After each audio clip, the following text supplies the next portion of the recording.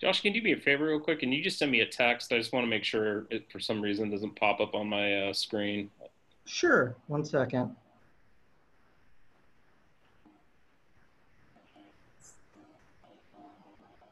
I'm gonna close the shade here. Okay.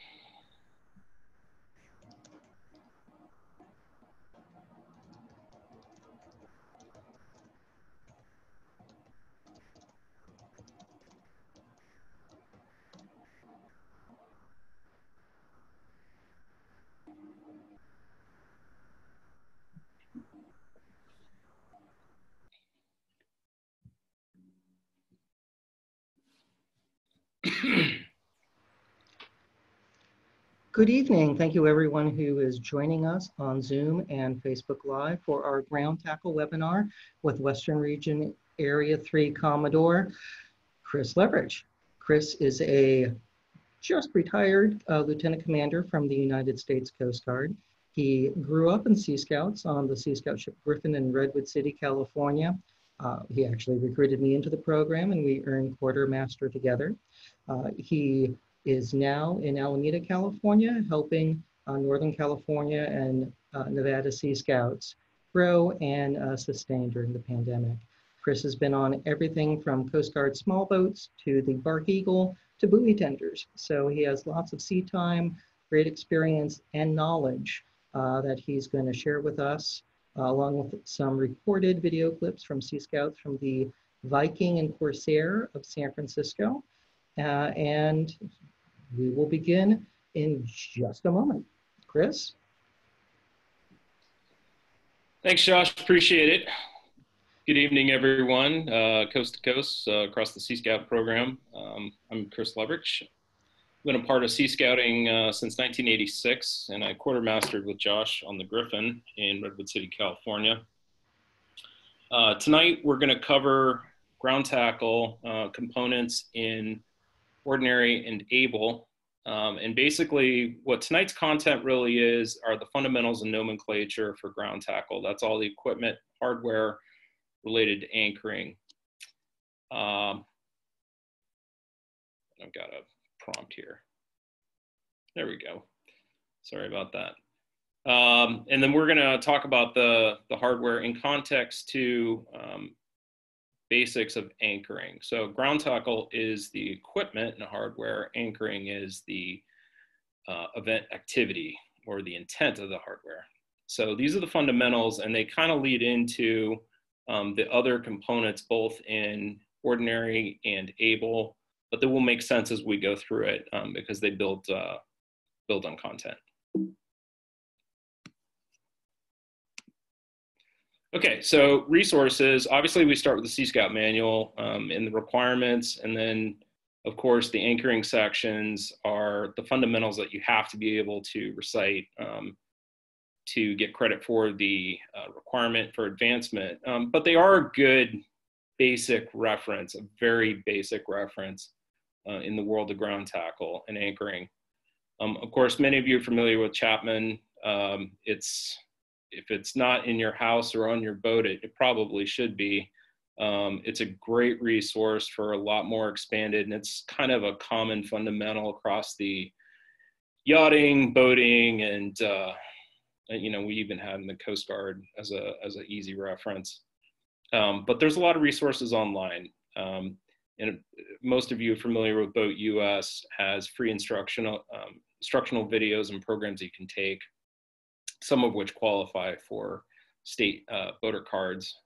But nevertheless, it's also a good reference. And of course, the internet across the board has tons and tons of resources, but take it with a grain of salt. There's a lot of opinion sewn in there. So, kind of contrast and compare people's opinions about seamanship and anchoring. Okay, moving forward.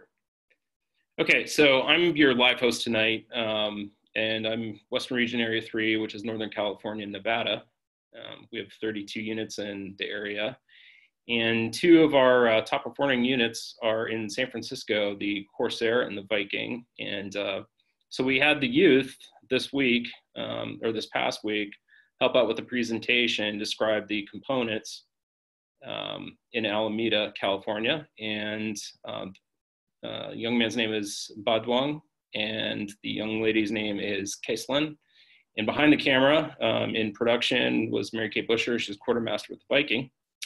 And just so everyone knows too, because of pandemic considerations, anyone on camera was unmasked, but at a safe distance from the rest of the crew. We were all wearing masks for the entirety of the production. All right, moving forward. Okay, so ordinary 8A, name the parts of a stock and stockless anchor. You can see here just by the diagram, there's a significant part, and you can see the stock at the top, but we'll let our youth take it away. All right, so this is ordinary ground tackle requirement 8A. This one is name the parts of a stock anchor and a stockless anchor. So this one is an old-fashioned anchor. It has a stock. So start off, you have your ring. That's where it connects the anchor to the boat, which leads to the stock. This helps keep the anchor balanced so it prevents it from getting caught in its own chain. On the ends of the stock, you have the balls. That helps prevent chasing against your own boat and pulling it up. And to prevent the stock from sliding up and down in the shank, you have the key. But for the newer old-fashions, you would have a clamp like this one compared to the old ones. That leads into the shank, which is like basically the main part of the anchor. That leads into the crown. The crown helps connect the shank and the arms together. On the end of each arm, it looks like you have big hands. So on the inside, these are called palms. They help catch the ground, whether it's sand, rocks, or other types of ground, I guess. And on the backside, you have the flukes. On the ends of each of these palms, you have the P or a bill. And on the edge, you would call these the blades. That leads to the Danforth, which is a stockless anchor. There's this long rod right here. Some people call it a stock, some don't. It's highly debated. This is the crown here, which helps connect everything. These two big parts are the flukes, and this long part right here is the shank. Let me see. Another difference is that instead of having a ring, you're just gonna have a hole, which leads to the shackle, and that eventually leads on to the.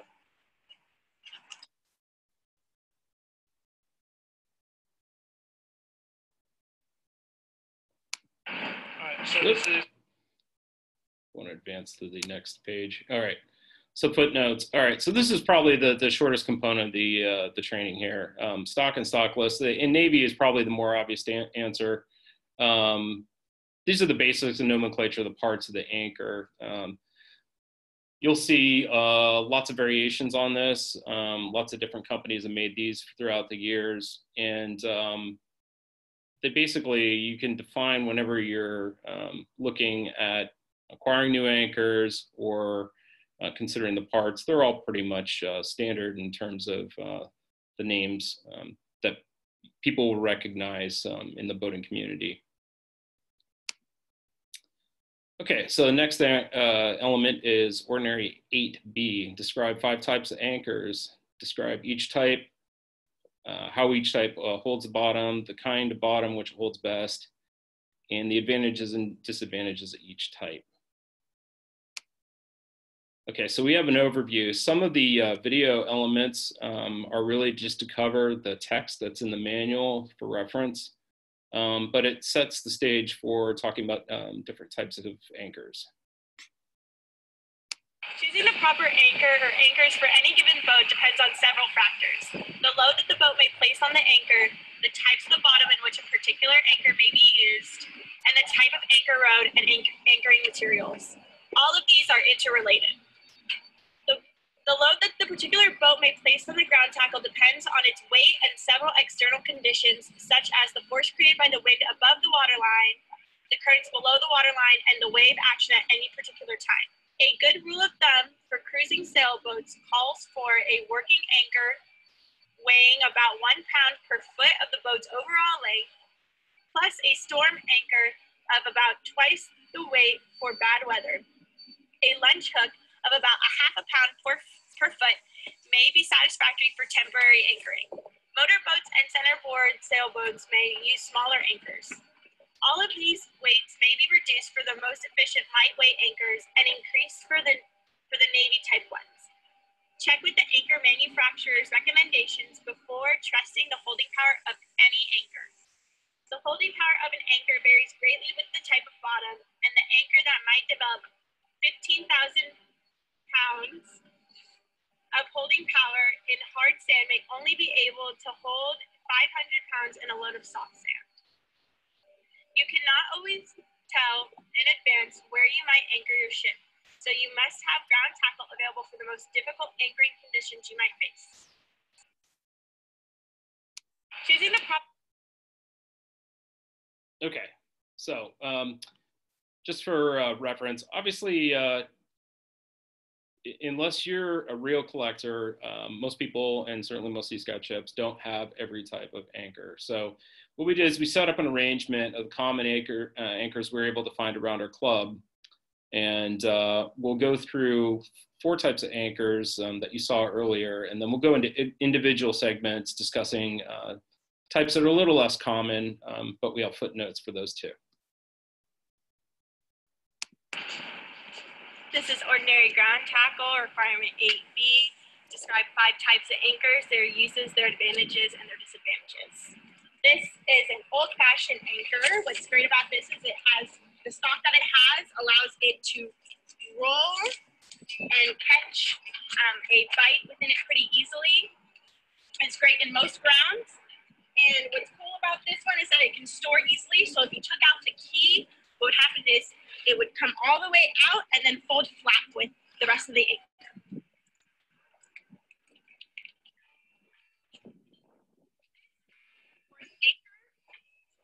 And so it's good in most grounds, also like the old-fashioned anchor.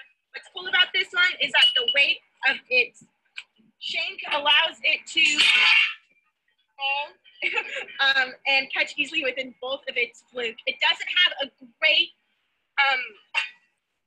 turn arc there, but what happens is that there's a big change is that these on the end will allow it to readjust easily and catch something else quickly. This is a Navy anchor. It works basically with just its weight. What's cool about these guys is that it has what's called shoulders that allow it to fall at an angle so that it can get a good bite in whatever kind of ground that you're in. Most grounds work well for this one as well. This is a plow anchor. What's great about these guys is that they're designed to dig in very deep. So it is able to hold its original bite for a long time, as well as this has the radius of about 60 to 90 degrees. If there was a big change in the way your boat was facing, some of the new ones have a bail on the back, which will also help it reset easily, but it also might drag a little bit longer than the other anchors you've seen here. This is also good for most grounds. Okay, so those are the most common anchors that I think you'll find, unless you're looking at more modern or very new boats. Obviously, the market for anchors is really large right now, and there is a nonstop evolution, slight increments or slightly new designs, but these are what you're most likely to see out in the Sea Scout community and general small boat community. This is okay. The next probably most common would be the Northill, and we'll go ahead and play a short clip that's based from the Sea Scout manual. Another comparable model is the Northill. This anchor is light and relatively efficient. The Northill has a stock at the crown instead of the ring at the end, adding to the anchor's holding power when the flukes are buried. The arms are at right angles to the shank, and the broad flukes are set at a carefully engineered angle to ensure a quick bite into the bottom. Right. So the biggest advantage, obviously, is stowing. The Northill was originally invented to be a compact anchor for seaplanes, actually. Something would fold really small and fairly light and would work in most bottoms. However, because the flukes are very sharply raked, they will get a quick bite, but they have a tendency also to get snags. So you got to be careful on rocks in particular. And just be conscious, but you're not going to see them that much. They were very popular in the 1960s. You do still see them from time to time, but typically they're on smaller boats under 40 feet in length. Okay, next up is the mushroom anchor. The mushroom anchor is a standard for permanent moorings. In heavy weights, it has excellent holding power. It has a cast iron bowl at the bottom of the shank. So this basically works by digging its way into the bottom over time. And that's right. So you'll either see very large versions of the mushroom anchor that are several hundred pounds to over 1,000 pounds very, very easily. And they're really used for permanent mooring. That small one you see there is really almost a lunch hook for a very small craft. And it would have to be in sheltered conditions. It will get a bite, and the advantage is it does roll on the bottom, but it's really meant to, because of its weight, set on the bottom and slowly sink into sediment over time, and over a couple of years, additional sediment buildup will just leave the end of the shank out with the mooring cable or chain.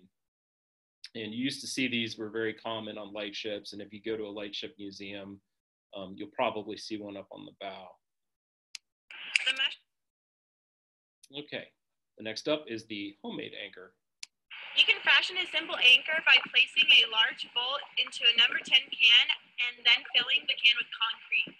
This is suitable only for very small boats in calm waters. This is typically used for either, like it said, small boats in very light conditions, or sometimes can be used by Coast Guards within the 5,000 to 16,000 pound ratio.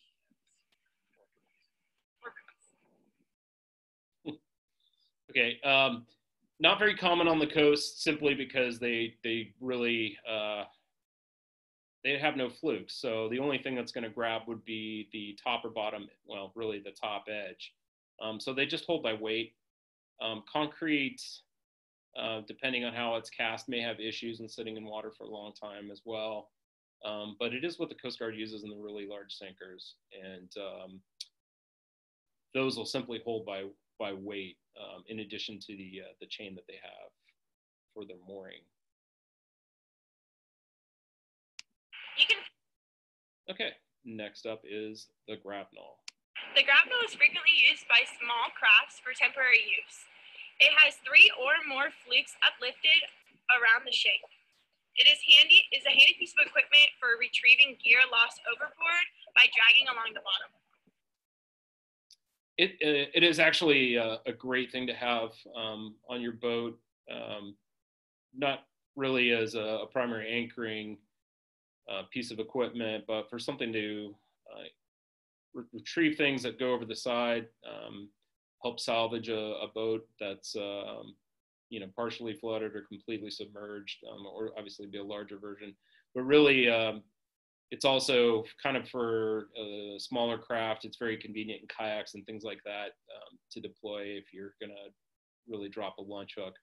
But those flukes easily get snagged in rocks, very difficult to dislodge, and there's probably tens of thousands of grapnel anchors all over our coasts from people who have lost them while using them to fish something out of the water. Okay. The grapnel and the sea anchor. A sea anchor is used to stabilize a boat in heavy weather by providing drag and slowing the vessel. Since it does not attach to the sea bottom, the sea anchor acts as a brake by pulling large amounts of water along as the boat moves forward to counter the effects of the high winds. Sea anchors can be improvised from spare parts on board if a commercial sea anchor or drug is unavailable.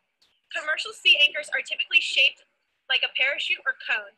They float just below the surface of the water with the larger end pointing to the direction of the boat's movement. And that's really it. It is essentially a drag chute. It is something that's really handy to have. If you're in an emergency situation where you've lost your propulsion and your drift, either offshore or especially when you're approaching or getting near shore, to slow yourself down, but you need to be conscious of other traffic if you're deploying it, because it tends to lead straight off the bow of the vessel. But it will keep the bow into weather, which gives her a better ride. And you can also, like she said, improvise. I've seen a bucket used for a smaller boat that will at least help keep the boat pointed into the wind until repair can be effected. Okay, so sheet anchor, which some of you may or may not know, originally was a anchor that was kept on the waist of a ship, and that would be sort of an emergency anchor if the main anchors for the vessel were lost. But now it's kind of transposed as an expression from a nautical origin on someone who's particularly reliable and can always be called on in an emergency. Okay, so there's a lot of other designs we didn't cover here, mostly because they're either very new or not really established as kind of a norm for designs. The Delta is fairly similar to the plow, the Rockna. The claws, you'll see, especially in a lot of sailboats and cruisers. It's particularly good in kelpy or sandy bottoms. And the fold and hold is basically a flat square anchor that pops up. So it's meant to take very little space. So that's it for 8B. That's a range of 10 anchors that we discussed, and 4 more that you can look more up on. But being able to describe 5 of those, particularly if you have 5 at your unit, and describe how they are used, you should be very comfortable and conversant to go get those if needed during an anchoring detail.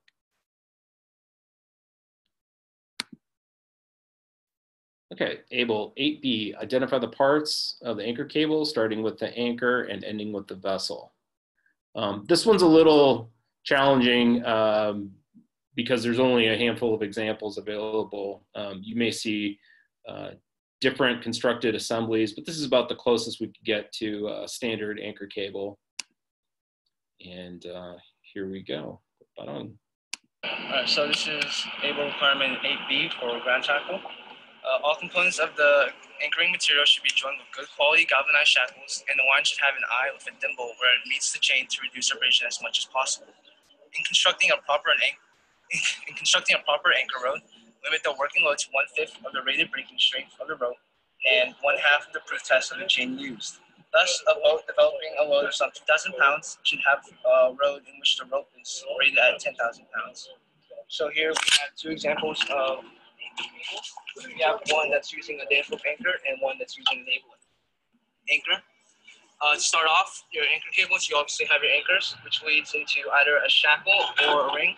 In this case, these anchors don't have rings, so we're going to be using shackles. When you have your shackles, you want to make sure your shackle keys have these seizing wires or safety wires, because if I try to unscrew it here, it's not going to come off because you have that wire. That helps you prevent you from losing your anchors. After your shackles, you're going to have your chain or your shot. These help weigh down your anchors and prevents it from getting caught or like foiled as if you had rope. After your chain, you're going to go back to anchors. Shackles. You're going to connect your shackles to the thimble and the eye splice. So when you have your eye splice, you want to make sure you have that thimble to prevent abrasion. Because if I didn't have that thimble right here, it would just wear and tear away until your rope is gone. All you have is your rope and no anchor. And same thing as before, when you have your shackles, you want to make sure you have that seizing wire here. If you look at the naval anchor, this one doesn't have that wire, so I could just unscrew it right here, right now. So whenever you're getting shackles, make sure you have that wire just to keep that shackle secure. After that, make sure for your thimble, you're gonna have that sheet, you're gonna have like threads or something, just to keep that splice tight. Season. This one obviously has it, but for the naval one, it just has the tucks, and it's only 4 of them, so eventually it's gonna fall off. So whenever you're setting up your anchor cable, you want to make sure that it's tight and secure so you won't lose anything. After that, whenever you want to stow your anchor cables, you can have these bags like these ones. They're perfect for stowing the rods. So what you can do is, if you want, you can take off the shackle and only store the road, because obviously there's not enough space for the anchors. But when you're stowing your road, you can coil it up, make sure it's dry, make sure it's clean, so it's not going to get all mucky next time you try to use it. So when you stow it, just put it in the bag. You can put your anchor separately, but as long as you know where it is and how to set it up, it should be fine. All right, so Okay, so just a couple notes here on the anchor cable. And this throws people off because they often think when you say cable, you're thinking wire cable, and that's not necessarily the case. In fact, you're really most likely to see wire cables on commercial or military anchoring or complex mooring rigs. But we're referring here is to the anchor line, the chain shot, and all the hardware between the anchor and the boat. Another thing that's missing here in these examples that you really want to have is your anchor cable swivel. A lot of times it'll either be galvanized or stainless, but it's really important, particularly if you're using a 3-strand line, which is fairly common because it has a tendency, as the anchor may roll around or when you're putting it to power, it may have a tendency to knot up or get all kinked up. And chain can do the same thing. So having at least one swivel, and maybe some arrangements may have 2, somewhere in the rig, usually at the shackle to the anchor on the cable, that's a really smart move to do. And it should be appropriately sized for the chain and the anchor eye and the shackle. So it should be consistent with the rest of the strength of the rig. Something not really covered in the Sea Scout manual, but is just something to consider, are trip lines and anchor buoys. These are things that you can set up in your anchor cable rig when you deploy it. Anchor buoy is tethered to the anchor itself directly, and it does a couple things. One, you can see where the anchor is actually deployed as you swing around it, and it might give you a sense too if it's dragging along with the anchor cable. And trip lines. If you have particular difficulty dislodging the anchor from the bottom once you get it to short stay when you're recovering it, you can sometimes just pull up on the trip line, and that basically backs the anchor out from the back from whatever it's lodged on in the bottom. So something to consider, not required, but it may be a smart thing to have for your outfit on your boat. There's various cable arrangements. Sometimes you can deploy 2 anchors, a bow anchor and a stern anchor, or 3-way anchor arrangement to stabilize the boat, minimize the swing. But the same consideration should apply because if current or wind, whatever the prevailing condition is, shifts throughout the day, both anchors are going to have the same amount of strain given the shape of the boat and that the bow or stern has. So give that consideration putting together. Stern anchor isn't necessarily a weaker anchor, as some may think. Secured to deck fittings. Okay, so depending on the kind of anchor cable you have, you may have it made down on a Samson post. It may have stoppers or some other sort of static fitting, so it's not just left wrapped around a capstan or wildcat on the hoisting apparatus, the winch apparatus. And it's possible too that while you may have a second anchor deployed, that may be made fast while you're at anchor on another fitting on the aft of the boat. When you hoist one anchor and get it to the water's edge or aboard, then you can shift the line to a different fitting and hoist aboard from the bow. Another thing that's really important to remember here is always stow your anchor line clean and dry. Even double braid nylon, if it's been on the bottom and there's grit, there's sand, there's all kinds of things that it will absorb like a sponge.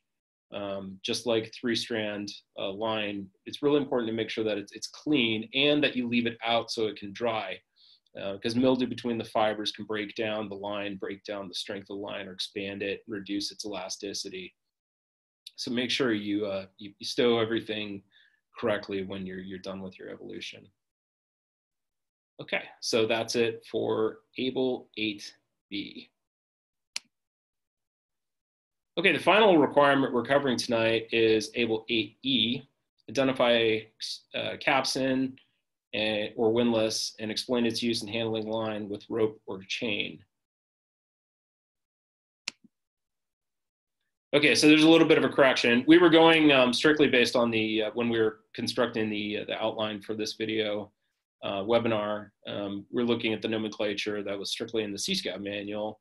And so we had a little debate, and what we came up with was to ascribe a couple parts. As they were being pointed to in the video, they're not quite right.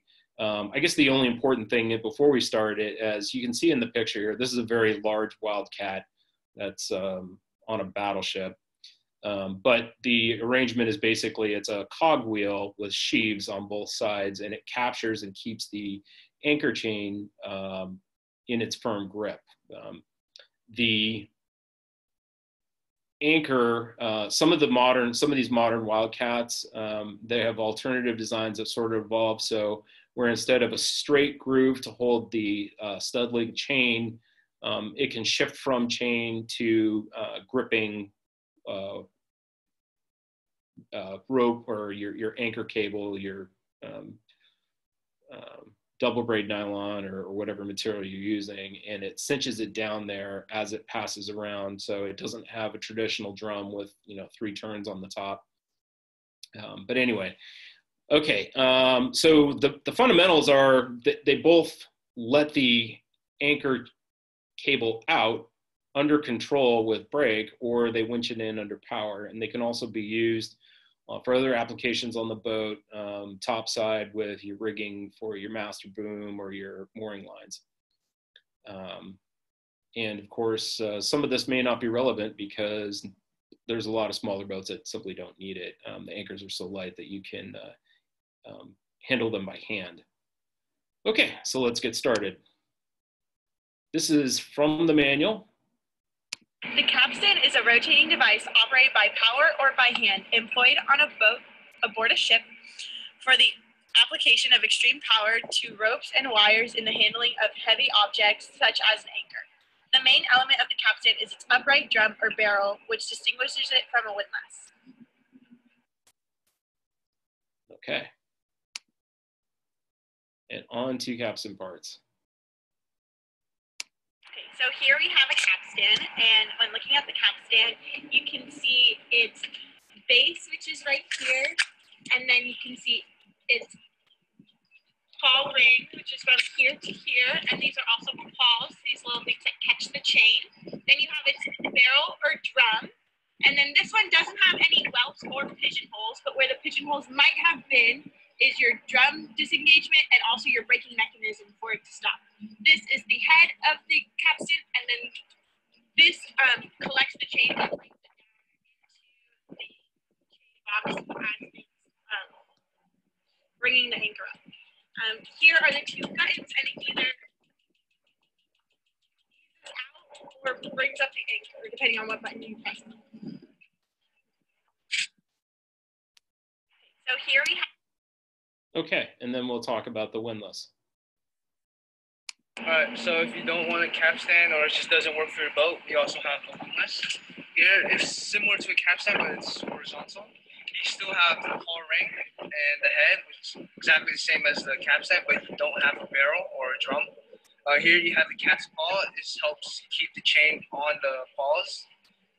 Here we have a motor just to help automate it. There are manual versions if you just don't want to have a motor. On either side of the boat, you're going to have two controls, whether to pull the chain in or just release it.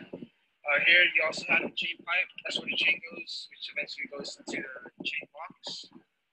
And yeah. Okay, again, the chain you can see rolls over the Wildcat that goes down into the chain pipe. And of course, this boat is outfitted with a stopper as a pawl that rides to make sure that the chain doesn't ride back. Before you deploy an anchor, obviously you need to make sure all the chain stoppers are clear. Okay, so Able 8E footnotes. There's discussion, you'll see it, especially through older reference, about pigeon bars. Basically, before electric-powered motors or steam-powered motors, all the capstans or windlasses would be turned manually, and pigeon bars are simply a bar that would be about 6 to 8 feet long, depending on the arrangement, that would go in a socket, and a group of sailors would push that around slowly while multiple turns on the drum would heave around on line. And the pawls, especially in those days, were actually sort of like a in-facing gear arrangement that had ratchets, so as it rode around, it wouldn't back out of control. All right, so an important thing to note too, especially with older boats that need replacement of their drive motor and or the entire capstan or windlass arrangement, these things have to be specifically verified for use on the kind of boat that you're using with the sort of anchor arrangement that you're going to use. There's specific tolerances for how much load they can handle. Of course, what is the capacity of the boat to support the load of the motor itself? And they need to be maintained. These things are often overlooked in maintenance on boats because people use them so infrequently. And it's not uncommon, especially for the motors and gears, if they're not properly lubricated and maintained, to fail over time. Okay, so why a windlass over a capstan or vice versa? This really depends on the way that a line or chain needs to fair lead onto the boat, specifically for anchor cables as they feed down below, how far aft it is, what's the fair lead or the angle from the point at which it comes over the rail or bowsprit. And that's the same thing if you see capstans or windlasses on the rest of the boat. Capstans obviously are usually easier to work on if you're positioned over them through like a manual capstan for handling lines. But it really just depends on the fair lead angle and how the line would be practically handled around the drum. Okay, Paul is part of a chain stopper, and we talked about this earlier, and it's basically a piece that rides sort of like a flapper over chain links as they're coming in, and it prevents, if it were to, for some reason, lose brake control, the chain to back out uncontrolled, and also would secure the anchor when it's housed or in its pocket. Okay. All right, so this is a lot of content in terms of nomenclature and definitions and descriptions and considerations, right? Well, that's not all that exciting until you actually go and deploy an anchor. Here in Area 3, we're big fans of the 26-foot Navy motor whaleboats. They're great training platforms because a bunch of people can be on board and see what's going on in the open hole arrangement. They're also just about the biggest size that you're not going to have some sort of capstan or windlass to heave around an anchor. So everything can be handled by hand. We'll play a short video clip of some training we've done here over the last few years, both in Lake Tahoe and also here in the San Francisco Bay.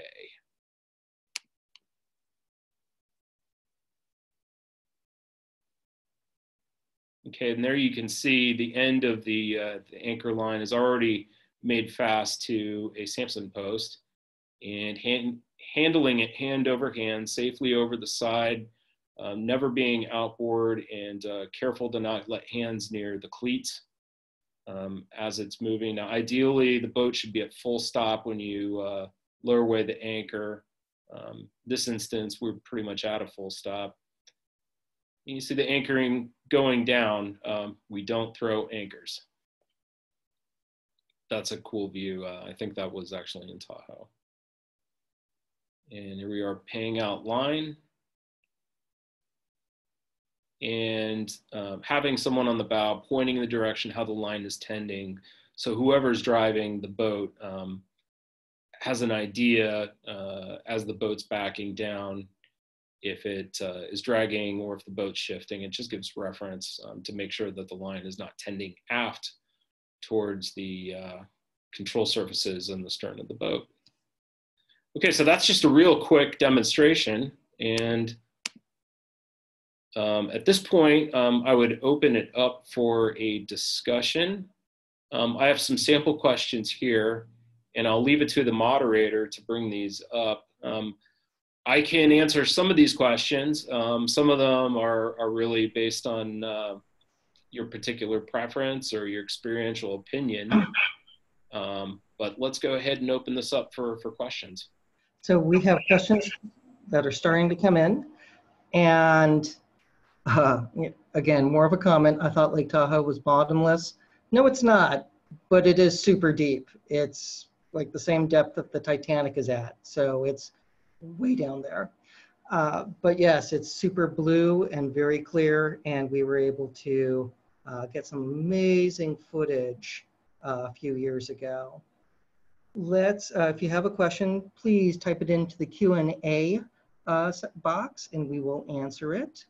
So, you know, the pre-questions that we have here, Chris, how does this material relate to other requirements?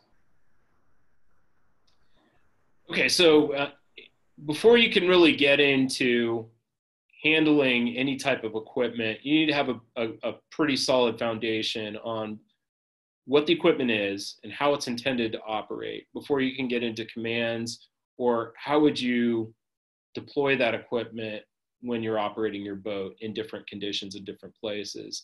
And you also, because it's not an abstraction, you're familiar with what's being talked about in other content. Now, you'll notice some of these requirements are not necessarily in sequence to how they're listed in the Sea Scout manual, but we looked at that and took into consideration that if you're getting into the other advancement requirements, and it talks about really more of how would you plan to use these things, you need to have a basis and background of the hardware.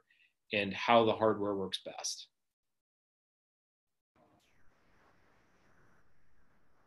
Are these questions absolute answers to outfitting your boat? And since you used the word absolute, I'm going to go with no. And could you explain why? Because nothing's absolute. Yeah, it's maybe a bit of a rhetorical question to sort of to provoke. There are people with very firm answers that are absolute, that are their personal rules for boating. If you go on the internet, you know that just about any topic has millions of opinions. Some of them are hard to really discern if they're credible or not. There's no absolute answer. And the best way to really get a level of comfort with whether you have a good outfit is to go out and practice. Practice in different conditions, practice in different locations.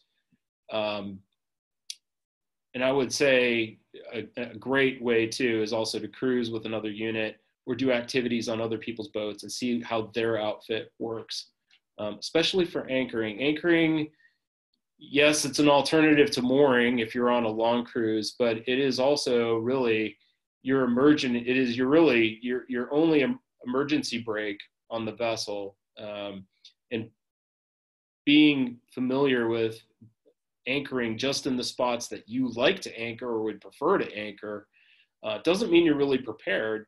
If you're transiting all kinds of different locations with different bottoms, different depths, different traffic, all these different considerations, go out and test these things, cruise with other units, talk with people, and form your own opinion.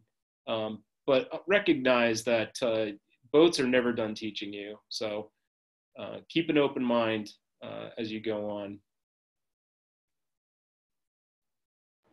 So here's one that, we frequently say never throw an anchor.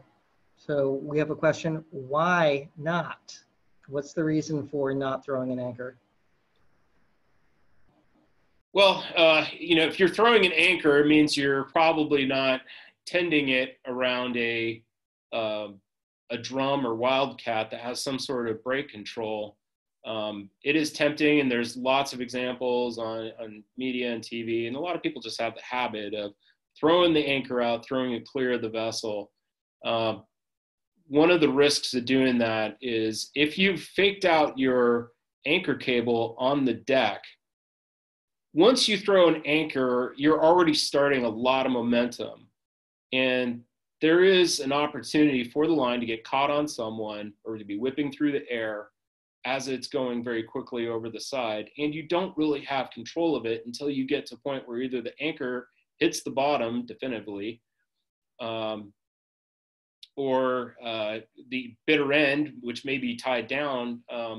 There's really no control in between those 2 points. Tending it carefully, knowing the depth. If you don't have a depth sounder, use a sounding, take a sounding manually, but know what you're getting into if you have the time to do that. And even in an emergency, you want to have an idea of what kind of depth, because obviously you're going to be figuring out scope and things like that are another requirements. But really, it's not the greatest habit in my experience. Lowering anchor under control, yes, on a larger vessel where you've got a brakeman and someone at the controls of the windlass, and you're doing it in a much more structured way. Initially, when you release the whatever anchor you're using, it's going to go down at its full momentum. The chain's going to be flying around the wildcat, hence its name. So that's a different situation, but that's not a situation where you'd simply be throwing the anchor while it's also around a control device. I think that's about the best answer I can give. So what do you think are examples of a good boat outfit for a ground tackle setup? Best case scenario. Well, ideally, I mean, it all depends on the vessel you have. You can get a bad boat outfit with a donation you get, and it is what it is. You get the material in it, but you take the time to look at the vessel, do the calculations on what are probable loads that the anchor cable is going to be placed under. in the kinds of places that you go, with the particular dimensions of your vessel. I mean, do the math, and then figure out what you want as your primary anchor or anchor cable, and as well as a secondary or a backup. And your secondary backup may be also the thing that you use for a stern anchor, but having redundancy in the boat as much as practical is usually a good idea. If something fails, and having something else to lean on. I'll give a real quick sea story. I was on the Bark Eagle as a bosun's mate, and we were at anchor off Miami Beach, and we had a microburst directly over the ship. And we dragged anchor for about 1.5 miles, realizing that we simply weren't getting the hold. And of course, we had the port anchor out and released our starboard anchor. And that finally, with enough chain, gave the coefficient of friction to bring the ship to a stop under heavy winds, which were blowing at 60 to 70 knots. It was quite an event. But if your primary system fails, it's always a good idea to have a secondary system. And the same thing goes for your boat outfit. Anything can go overboard. So, and of course, some people don't keep a mind of when they're tending their anchor out necessarily how much is left, or whether it's got a turnaround or anything. And there are more than a few anchors on the bottom because people lost awareness. So having a second anchor is always a good idea. And in addition, if the boat is really impractical to hand tend line on, definitely consider installing a windlass. And of course, you'd want to get professional consultation when you do that. But you want to have a practical outfit that you're going to be able to handle with the number of people you could count on to be on your crew. And that should all be factored in. We have a great question, and we could give this as a supplemental list or in a future webinar.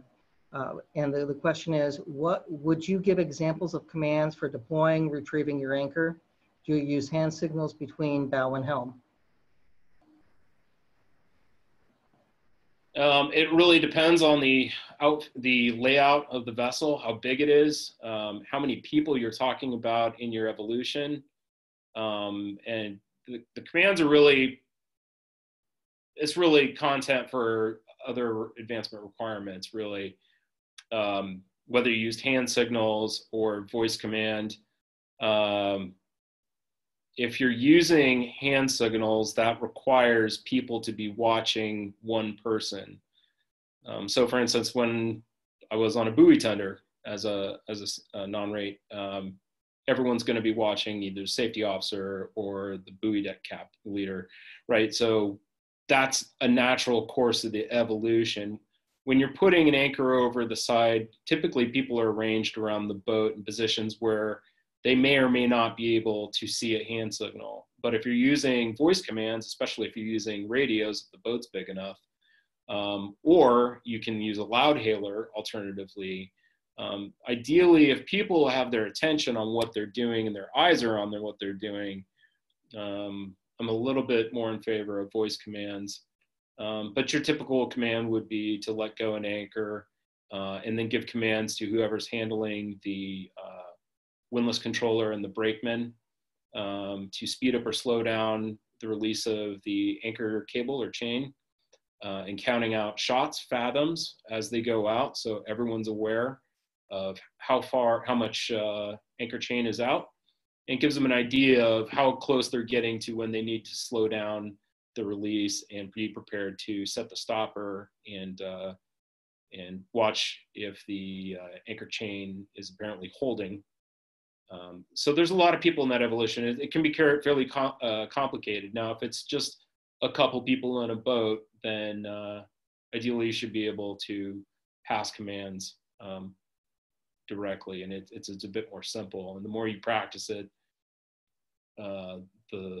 probably the less correction or corrective detail there is. A really tuned crew knows how to do this confidently, and has already talked before they started the evolution. That's one of the biggest things too, is if you're not, it doesn't matter whether you anchor a lot or anchor fairly infrequently, just the minimum that you need to. It's always important to get everyone together and talk about what you're going to do beforehand. What are the conditions? How deep is the water? How much cable or chains going over the side? And make sure everyone understands that you know, from the beginning to the point where you secure and set the anchor watch, what's going to happen and what may alternatively happen if things don't go per plan. I hope that's about as much as I can get into without outlining an entire anchor evolution. Which again, that can be a separate webinar, or when we can really get back on the water, try to do something live, but one step at a time. So, but a very, very good question. Well, Chris, want to thank you for your time. That was the last question that we had. We will have more webinars in the month of July. We have a piloting one coming up on July 6th and with part 2 on July 8th. There will be another Coast Guard Auxiliary webinar as well. And we're recruiting speakers for a couple other ideas that we have that can be helpful. So I want to thank everyone for tuning in on Zoom and Facebook Live. And Chris, thank you for your time and expertise. And everyone, have a wonderful evening. Thank you and take care. Thanks, everyone. Have a good night.